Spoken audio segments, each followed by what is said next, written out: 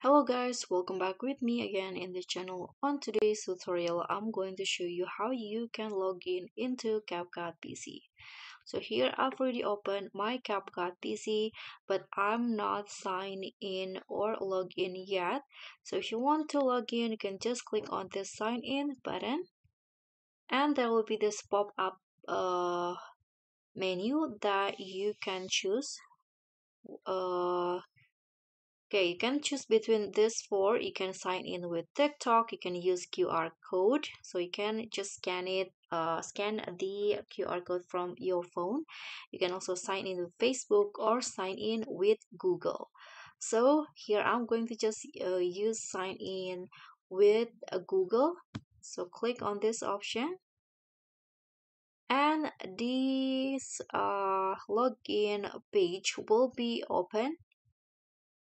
So you need to sign in into your Google's account, or you need to select the Google account that you use and authorize it. So click on continue. Now you can see it's success and you can just click on open CapCut now, and after that you already signed in into your CapCut PC. So that's all from me. Thank you so much for watching. Don't forget to like, comment, and subscribe. Also click on the thanks. Bye.